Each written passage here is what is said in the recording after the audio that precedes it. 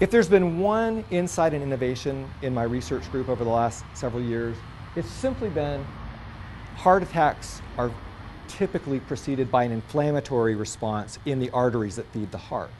Inflammation is a killer. Asthma, fibromyalgia, many forms of cancer. If there's been one insight and innovation in my research group over the last several years, it's simply been that we think depression belongs on this list. Depression is an inflammatory illness. Here's something many of you may not have walked in here knowing tonight. The inflamed brain is a depressed brain. Inflammation is powerfully capable of triggering depression. Well, what are we talking about with depression anyway? I'll bet most of you know, because you came to this talk tonight. But I'll bet many of you also know somebody who has a completely wrong idea of what we mean when we're talking about depressive illness, when we're talking about clinical depression. So what's the misunderstanding? What would people misunderstand if they heard someone say, oh, I'm battling depression? Yeah, many of my patients have been told exactly that. Get over it. Oh, yeah, this is your personality, you're just a slacker, this is just something under your control. Say that again? Okay, might be, you know, part of your a trait of personality that you inherited, but not something terribly serious. What does depression mean as the term is used in everyday conversation? Not among us clinicians, not among treatment providers, but in if you heard somebody at Costco say sadness, exactly right? How long does it last? At most, maybe less, right? In other words, and what is it in reaction to? The slings and arrows of outrageous fortune? In other words, the human condition?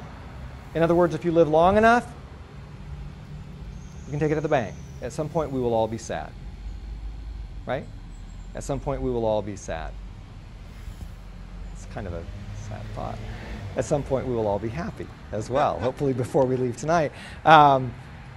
That sadness is not what we clinicians mean by the term depression.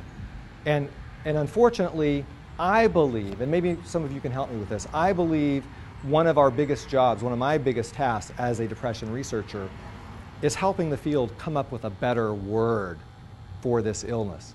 Because when we're talking about depressive illness, we're talking about something that's debilitating, that changes the functioning of the brain, changes the functioning of the body, changes our hormone function, robs us of the most restorative phase of sleep, robs us of our energy, robs us of our concentration, robs us of our memory, robs us of our ability to experience pleasure, lights up the brain's pain circuits. I had a patient not too long ago who told me about a good friend of his who was battling a form of cancer. It was Hodgkin's lymphoma. Have you heard of it? Thank God it was curable. It was curable. So his friend is going through chemo for Hodgkin's, and it was brutal. He's going through chemo, and his hair falls out. Have you ever known somebody going through chemo? Hair falls out, he's nauseated, he's throwing up all the time. He feels like hell. He feels like he's going to die.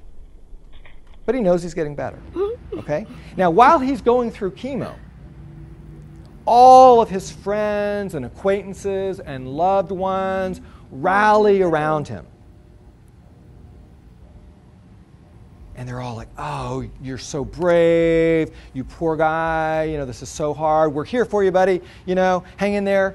People are saying, you know, hang in there, we're here for you. Nobody says snap out of it. Caterpillar. Nobody says, get over it. Where are you gonna See where I'm going with this? This friend who was fighting Hodgkin's lymphoma, who had cancer, who was going through chemo, 5 years earlier had battled an episode of clinical depression. And so he tells my patient, guess what? Cancer is a walk in the park compared to depression. Okay? Oh, you found something to eat? Chemo is brutal, and yet I would take it any day of the week before I would take another episode of depression. Does that put a face on it for you?